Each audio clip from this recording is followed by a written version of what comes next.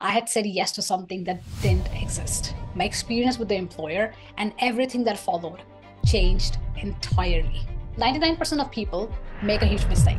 I wish I paid more attention to this one earlier on in my career, but there is something you can do. I cannot emphasize this enough. Unless you interview your interviewers well, you won't know if it's really your dream job. You won't really stand out in the interview process. Unless you interview your interviewers well, it's highly likely that you may find out too late that it was a wrong choice.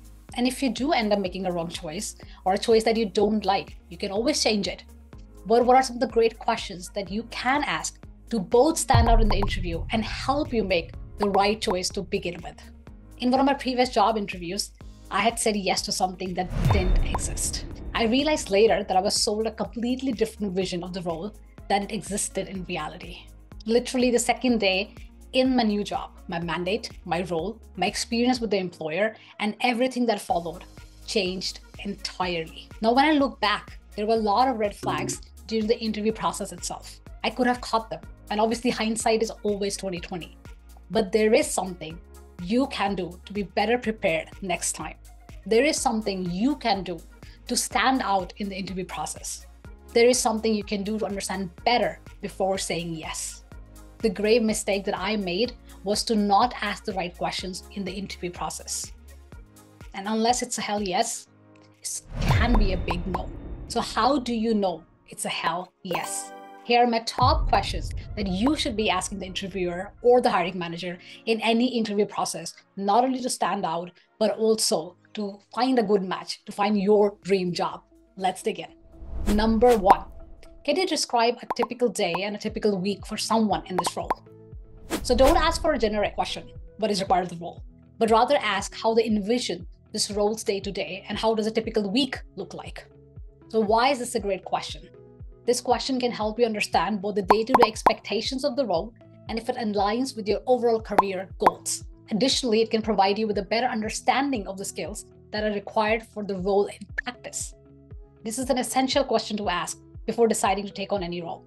By asking about a typical day and week, you can get a sense of tasks and responsibilities, what kind of workload you may need to manage, and what kind of commitment or time commitment the role requires. Additionally, it shows the interviewer that you are eager to understand the role better and not shy to take over the responsibility. Number two, what are the biggest challenges in this role? And can you share one example of them that maybe the team is currently facing? Don't ask only about the typical challenges of the role, but rather also ask to understand those challenges in the context of the team. Why is this a great question? This question can give you insight into some of the biggest challenges of the role, but also how it looks like in the context of the entire team, showcasing whether it's a very silo role or also has an impact on and support from the entire team and other roles within the team. It also allows you to gain an understanding of the complexity of the role, how well it fits into the wider team, the wider picture, how are they actually managing such a challenge, how does the team dynamic work, and how the work environment is in general. It also shows your interest in understanding the challenges and your proactive approach to problem solving. Number three, what would your top expectations be from me in this role? Okay, so 99% of people make a huge mistake. They ask this question, but only after they've signed the contract and once they've joined the company.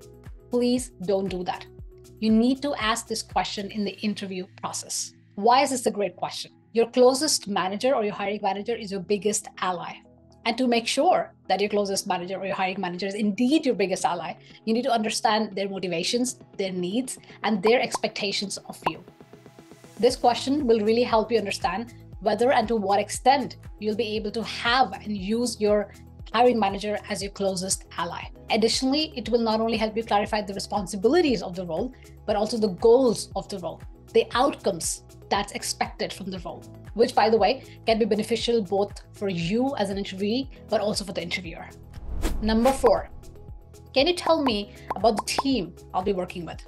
What kind of roles are there in the team and how is the dynamics? So the idea is not just to understand whom you might be working with, but also how they fit together and integrate with each other in different roles. Now, why is this a great question? No matter which role you'll be in, even if everyone has the same title, you'll need to understand how these roles fit together. This question can give you an idea of the team dynamics, the personalities, you'll be working closely with, and the kind of roles that belong to the team. Are these roles complementary? Are they exactly the same? How do they fit together? And what kind of support you can get from them? It can also give you a clearer understanding of how the team functions and how individuals within the team can contribute to the success of a common project, or work towards common goals, or support the entire business together. Asking this question also demonstrates your interest in working collaboratively with others, which can help you stand out in the interview process. Number 5, how would my success and performance be measured in this role? It is important to know that your role is mature enough, but also provides you flexibility to grow and expand. You want to understand the growth opportunities, but also get a real feeling of whether the role is going to challenge you enough. Now, why is this a great question? This question can help you determine what is expected of you in the role in terms of progress. How can you showcase progress? Whether you have the skills and the experience necessary to succeed in the position, or what would you be needing to complement those skills with, as well as it gives you a sense of the work culture and the company's values. It can also help you gauge whether the position aligns with your career goals and objectives, and gives you an insight into what growth opportunities you might have in the role.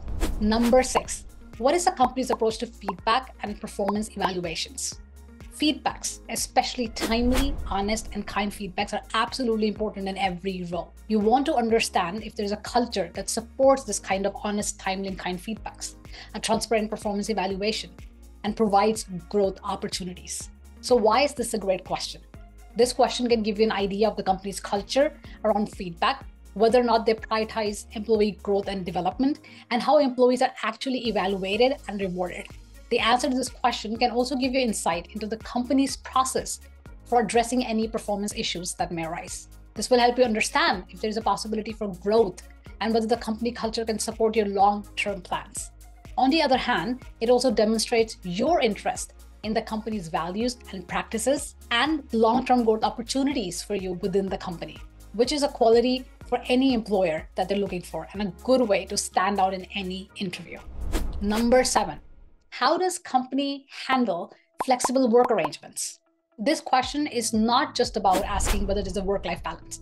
If you ask that, most companies would just say yes, but rather be very specific to understand how do they really support their employees in flexible ways of working. And you also wish to showcase that you have your priorities set right. So why is this a great question? First, asking this question shows that you are proactive in considering whether the company's policies and values align with your own. But more importantly, this question can give you an idea of the company's policies on flexible work arrangements, such as telecommuting, flexible work hours, etc.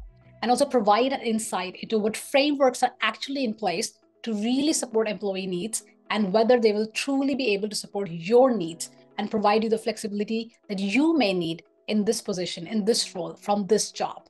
It is about getting a clear understanding of not just whether, but rather how the company supports their employees in terms of various flexible working options by making them available to them. What are those? How are they made available to them?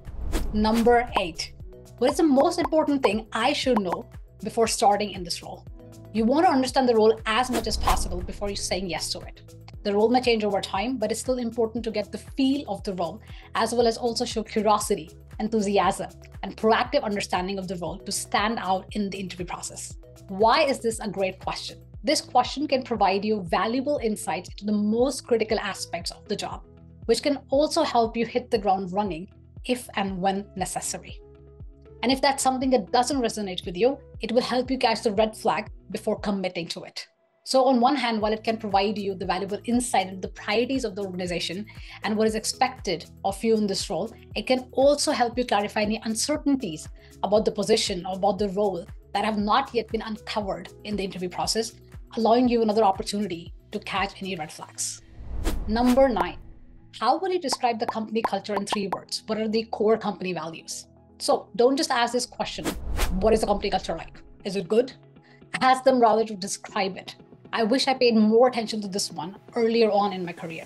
Today, a company culture, a good company culture, is an absolute prerequisite for me to start in any new job, more than money, title, position, role, whatever. Now, why? Why is this a great question? Firstly, a company culture and values can have a significant impact on your experience, your growth, your career, your well-being. So it's extremely important to understand them and to help you determine if the company is a good fit for you. In fact, for this question, I would suggest that you not only just interview the interviewer or the hiring manager, but rather find other current or ex-employees that you may have contact with, or just ask directly to speak to someone else within the team and try to truly learn about their culture from within. In addition to the company culture and value having a great impact on you, on your career, on your growth, on your life in general, the information that you receive can provide you insights into the company's priorities and how they approach business as usual. This can help you better understand what to expect in terms of company policies, procedures, and the overall company atmosphere, the overall work atmosphere, the overall social atmosphere. What would my mandate be in this role? This is another really important question that many miss. You cannot succeed without building relationships. And while building relationships is important, absolutely #1 prerequisite, in an extremely challenging industry like security, you also need the right mandate to help the organizations make the right decisions. So why is this a great question?